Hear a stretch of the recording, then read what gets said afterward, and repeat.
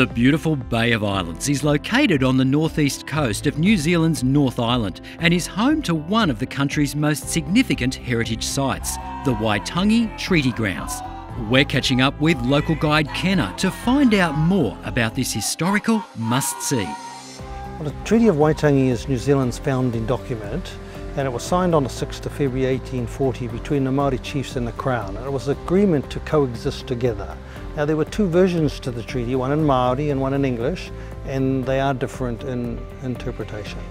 And that results in some great debates, controversy, land claims, court action, and even divorce. But it also results in the harmonies and a coming together. So the treaty is where we as a nation began as we are today, our founding document. But Waitangi is the spot where the treaty was actually signed and drafted. And the significant buildings there, a treaty house where the words were actually drafted inside, and outside where the flagstaff is where the treaty was actually signed.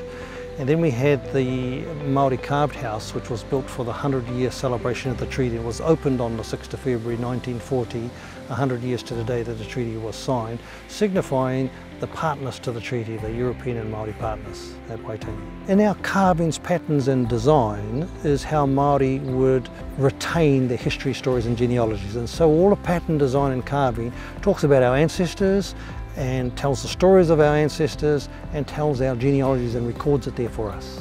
Well, that war canoe, Ngātokimatawhaorua is its name, and it was built in 1940 also to celebrate the 100-year celebration of the treaty. It's the largest war canoe in the world, and those canoes tell our stories. They are for ceremony now, but they carry great significance for us because they tell from the creation of the world right through all of our genealogies, right through to the present, and it carries our story of the past forward into the future for us.